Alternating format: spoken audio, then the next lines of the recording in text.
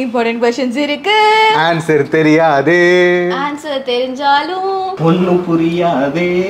Exams வருதே. என்ன பண்றது? Hello my dear 10th standard students.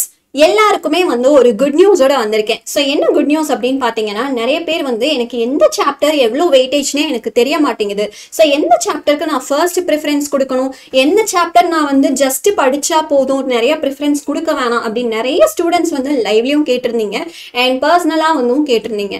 So உங்கள் எல்லாருக்கும் இன்னைக்கு நம்ம வெயிட்டேஜ் பற்றி தான் பார்க்க போகிறோம். ஓகேவா?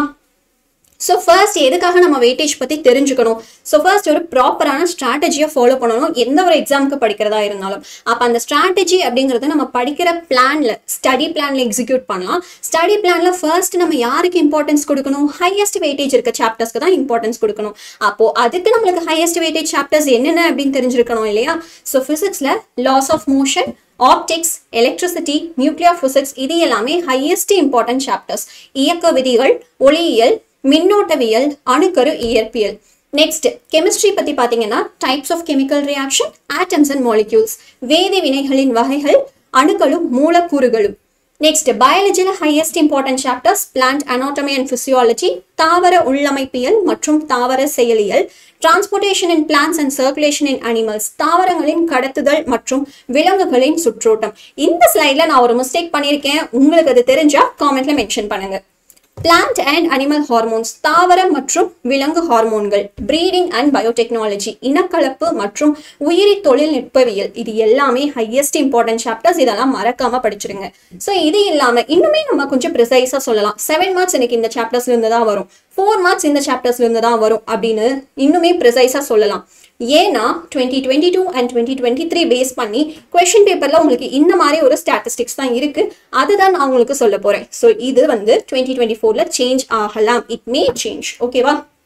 இப்போ 7 மார்க்ஸ் 2 இயர்ஸுமே பார்த்தீங்கன்னா எலக்ட்ரிசிட்டி அண்ட் லாஸ் ஆஃப் மோஷன்லேருந்து கேட்டிருக்காங்க. 4 மார்க்ஸ் அக்கௌஸ்டிக்ஸ் அண்ட் தெர்மல் ஃபிசிக்ஸ்லேருந்து கேட்டிருக்காங்க. And compulsory problem electricity and loss of மோஷன்லேருந்து வந்திருக்கு. இது கெமிஸ்ட்ரியில் 7 மார்க்ஸ் பார்த்தீங்கன்னா solution, atoms and molecules.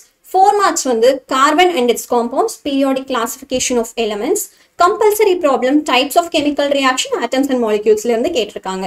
பயாலஜில 7 mark எங்க இருந்தெல்லாம் எக்ஸ்பெக்ட் பண்ணலாம்? Plant and animal hormones, health and டிசீசஸ்ல இருந்து எக்ஸ்பெக்ட் பண்ணலாம். Other important chapters. ஸோ இது ரெண்டுமே 2 வருஷமுமே கேட்டிருக்காங்க. பட் இன்னும் சில இம்பார்ட்டன்ட் சாப்டர்ஸ் எல்லாம் இருக்கும் இல்லையா?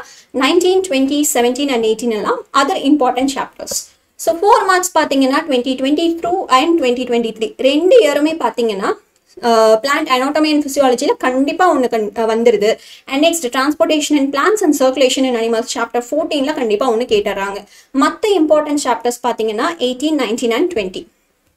நெக்ஸ்ட் 2 மார்க்ஸ் கண்டிப்பாக இந்த 2 வருஷமுமே பிரீடிங் அண்ட் பயோடெக்னாலஜிலேருந்து கண்டிப்பாக ஒரு 2 மார்க் வந்திருக்கு. மற்ற சாப்டர்ஸ்லேருந்தும் ஒவ்வொரு 2 மார்க்ஸ் வந்திருக்கு. But it keeps on changing. But இந்த ஒரு சாப்டர்லேருந்து 2 வருஷமுமே கம்பல்சரியாக ஒரு 2 மார்க் வந்திருக்கு. ஸோ இது எல்லாமே மறக்காம நீங்கள் படிச்சிருங்க. ஸோ தட் சூப்பரான மார்க்ஸ் நம்ம 2024 பப்ளிக் எக்ஸாமில் ஸ்கோர் பண்ணிடலாம். குவார்ட்டர்லி ஹாஃப் இயர்ல மார்க் வாங்கிட்டு பப்ளிக் எக்ஸாம்ல மார்க் வருமான்னு பயமா இருக்கு. நெக்ஸ்ட் 6 मंथ्स அயர்லாந்து கூட டிராவல் பண்ணுங்க, பயமே இருக்காது.